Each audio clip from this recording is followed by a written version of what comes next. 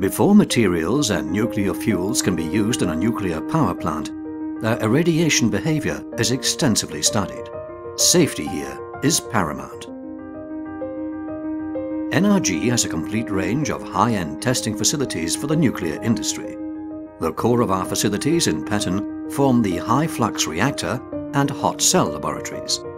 NRG accordingly offers a unique combination of a first-class testing environment, decades of experience, and the expertise of the best professionals from around the world.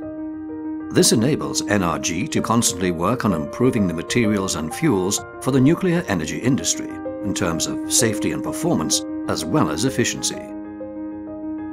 The fact that everything is done in-house contributes to the quality of our services. The design and performance assessment of the test itself is carried out by our best scientists and engineers. Here, safety, quality, and meeting the client's specifications are paramount. Our professionals manufacture the irradiation sample holder in our workshop, while all samples and instrumentation are built in. Then, irradiation is ready to begin. During irradiation in the HFR, we measure all the relevant properties, such as the temperature, the neutron flux, dimensions, and pressure. The flexible layout of the HFR allows NRG to accurately control and measure these parameters according to the client's specifications.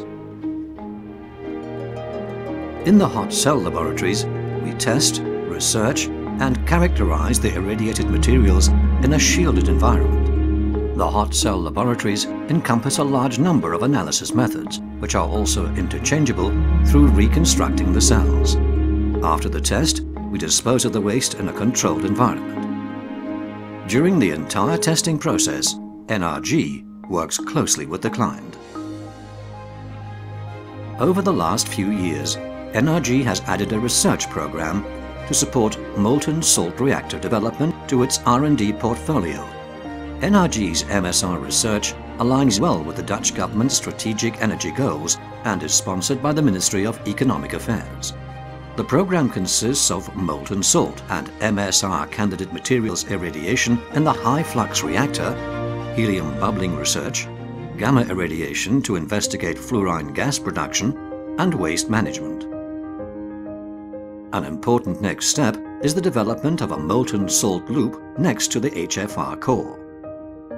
Realization of such a facility would allow testing under representative MSR conditions, a key step in MSR development.